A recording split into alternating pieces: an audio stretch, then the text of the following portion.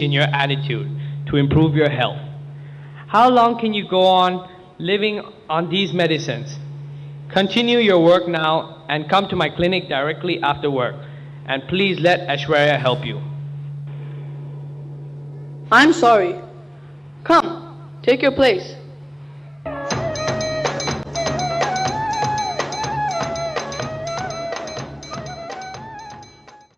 Good evening, Lokesh. Ma'am, this is Mohan, whom I mentioned about. Mohan, this is my school teacher. I have learnt a lot from her. Her advice will certainly help you.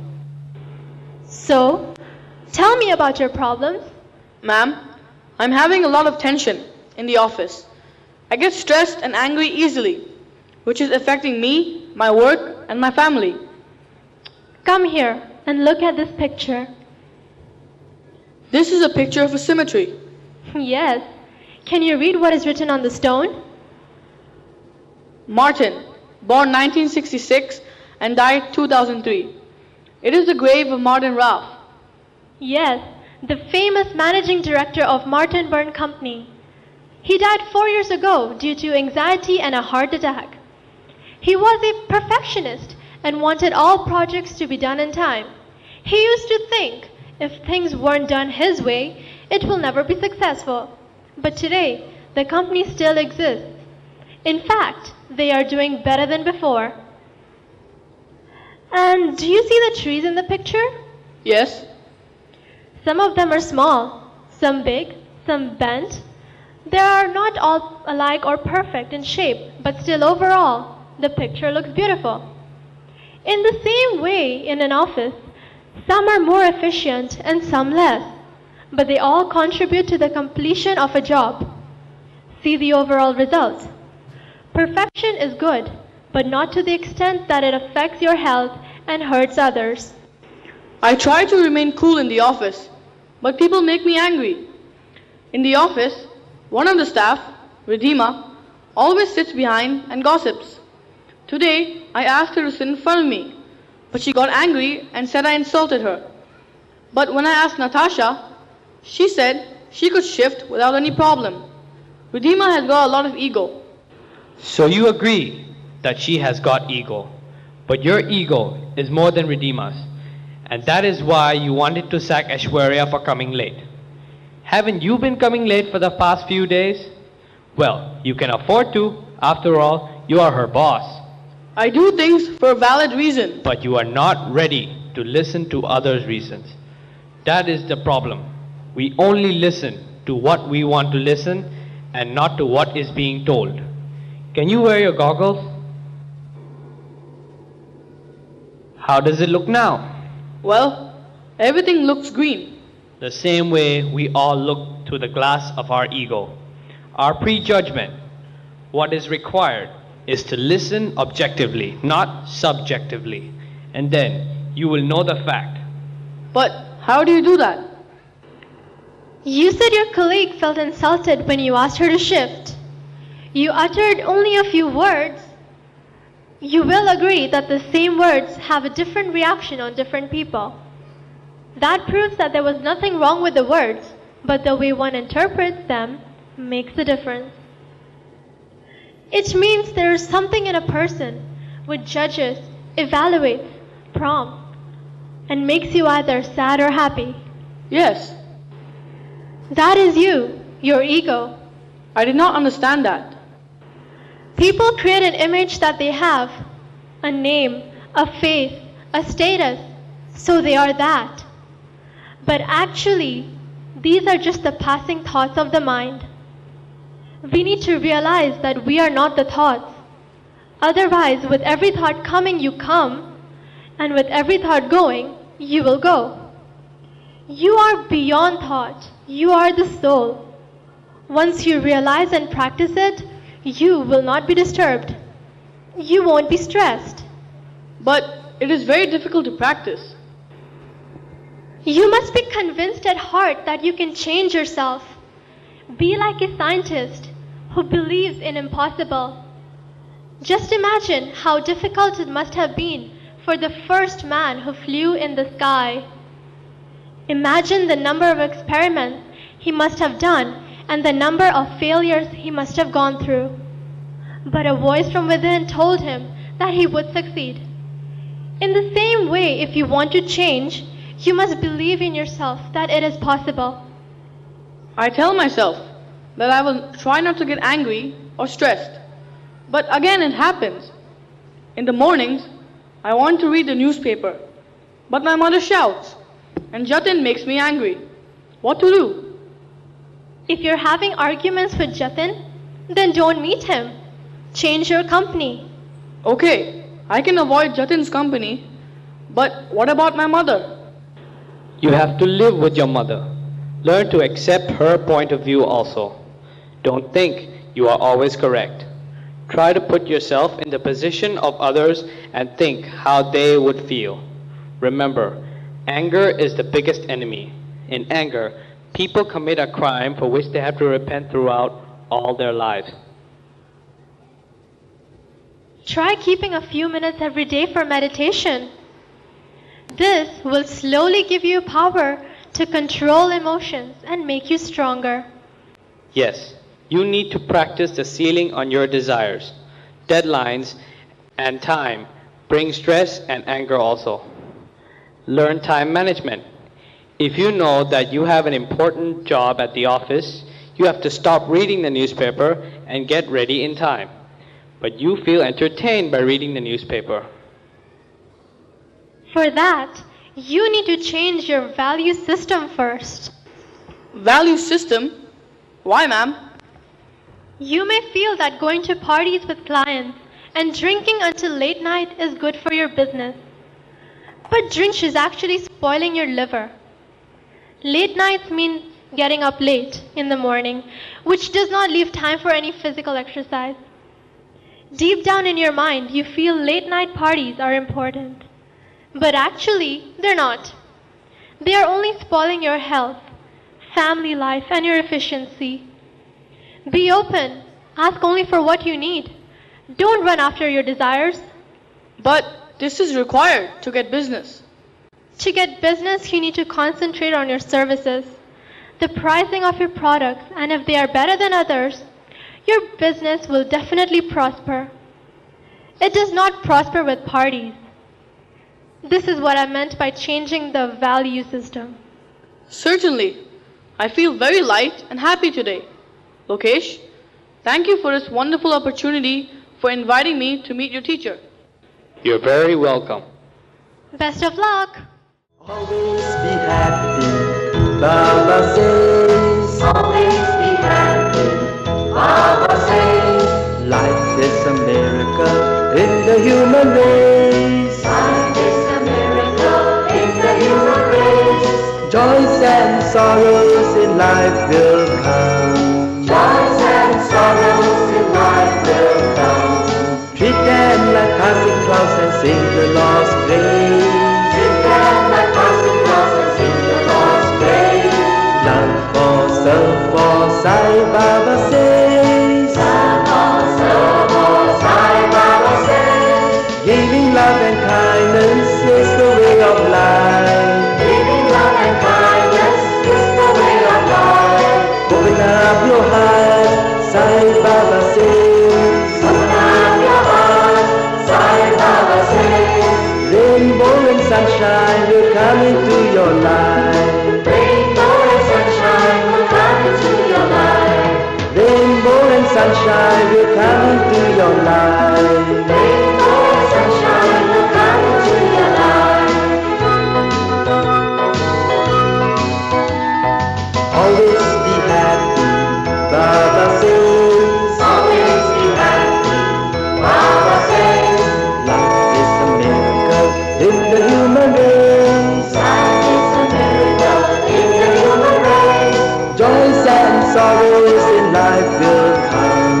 Joys and sorrows in life will come. Treat them like passing clouds and sing the Lord's praise. Treat them like passing clouds and sing the Lord's praise. Love or serve or Sai Baba says. Love or serve or Sai Baba says. Giving love and kindness is the way of life. Giving love and kindness is the way of life.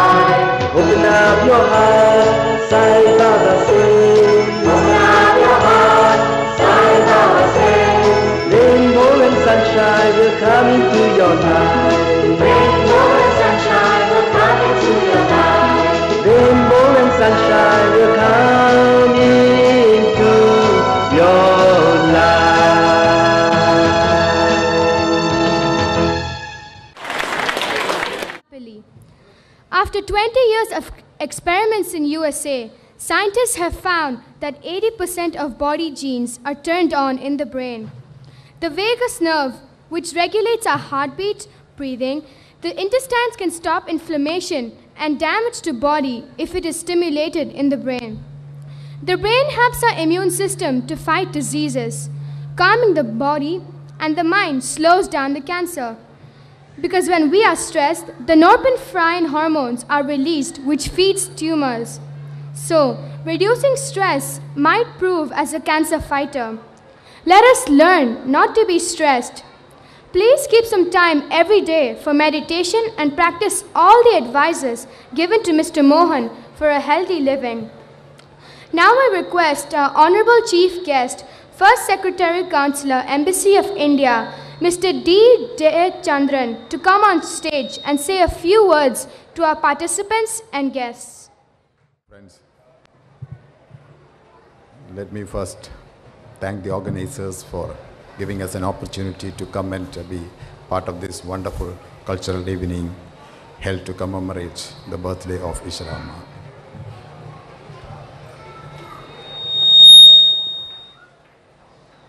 I am a consular officer in the embassy. During the course of my work, I meet so many people with so many of problems. So obviously, the stress I undergo, you can all imagine. We generally say, if there are two people, there are three problems. There are about 100,000 Indians here. You can imagine the number of problems and our plight in trying to solve their problems. Sometimes the call comes to me from the airport. Sir, I have reached the airport, the flight is about to go, and I don't have a visa. What can I do? I can't help myself in helping him. Somebody comes to me, he wants a passport immediately. I have my rules. I want to help, but I am helpless. The stress goes on. I want to help him. I really want to help him. I can understand his problem. So when I am not able to help, I am worried. So generally, my policy in the embassy is that wherever you can help, help the person. When you are not able to help, give him a patient hearing. Give him a patient hearing so that at least when he goes out, he will say, the job is not done, the man is not bad. Whereas now onwards, I will add one more thing, that is smile. As Dr. Arthong said, we cannot do it, but smile. Maybe he will also return the smile. Thank you. Thank you so much. Is the hallmark of the Sai organization, which is enhanced by selfless service. To become the organization head, you have to practice it from the bottom of your heart. Our regional head, Uncle Surinder Pal Sachdev, is a living example of that. I now request him to come on stage and inspire us. Sai Ram, Pranam at the divine lotus feet of Bhagwan Sri Satya Sai Baba. On behalf of the Sri Satya Sai International Organization, Zone 4, Region 2, I welcome Your Excellency Jaya Chandran, First Secretary, Councillor, Embassy of India, and Madam Laila. Also another member of the staff, Mr. and Mrs. Madhukar, the commercial attaché of Embassy of India. I thank all brothers and sisters along with young thoughts.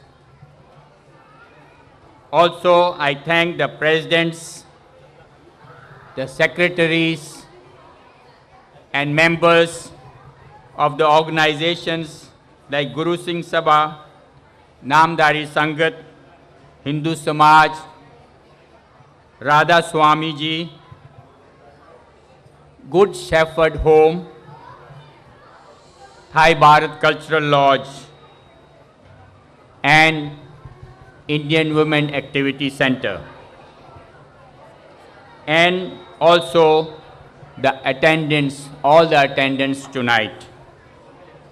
And last but not the least, all the parents who are not only helping but also attending this function. Totally, the participants tonight are 115.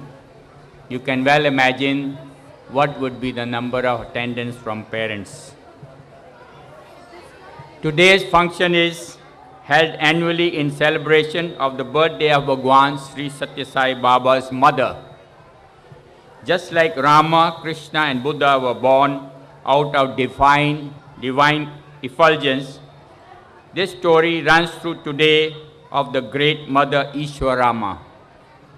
She had a dream of Lord Satyanarayan Devi, who cautioned her that she should not be frightened if something happens to her through the will of God. One day, as she neared the well to draw water, a big ball of blue light came rolling from the sky towards her, and she fainted. It was divine pravesa, meaning the entrance, and not prasva, meaning the normal birth. For our great teacher, Sri Satya Sai Baba had come. In 1983, on the 6th of May, Easwaramma Day was proclaimed as Mother's Day. The significance of the day was very important, as Satya Sai mother died on that very day also. It reminds us that at the time of death, we should have sacred and divine thoughts, leaving behind fragrance of love and service. Easwaramma had told her son, Bhagwan Sri Satya Sai Baba, that she had only two wishes. One was to build a school, and the second was to have hospital, and both of them should be free, because people of that village, inhabitants, had to go far off for both of these purposes, and also they were very expensive too. So I would like to inform you, up till now, the Satya Sai organization has built two big hospitals in Bangalore as well as Puttaparthi, which are first class, international class, called super specialty hospitals, where free services of cardiac operations are done, at least 1,000 operations each hospital per year, and all free of cost. So this is the will of the mother of Bhagwan Sri Satya Sai Baba's wish, which has been granted to her by his blessings.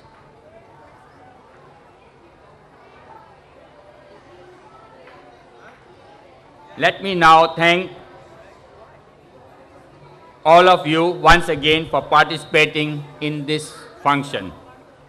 Over and above that, I would like to thank the following devotees and friends, as tonight's function would not have been successful without them.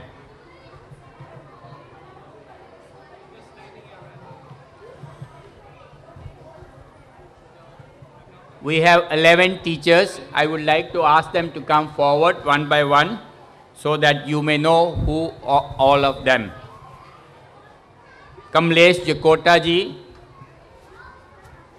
Deepa Singh ji, Jyoti Dawar, Anupa Narula, Suma Jayachandran, Sri Devi Kavi, Parvati, Renu Dayal, Sujata Menon, and Mr. Velayutham.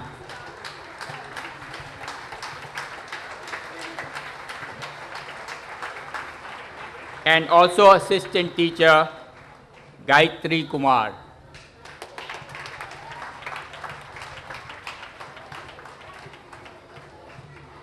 Today's functions, the drama goes to the best performance given by, of course, the actors, but there's always somebody behind more important, and that is the director as well as the writer, Brother Manoj Singh. Please give him a hand.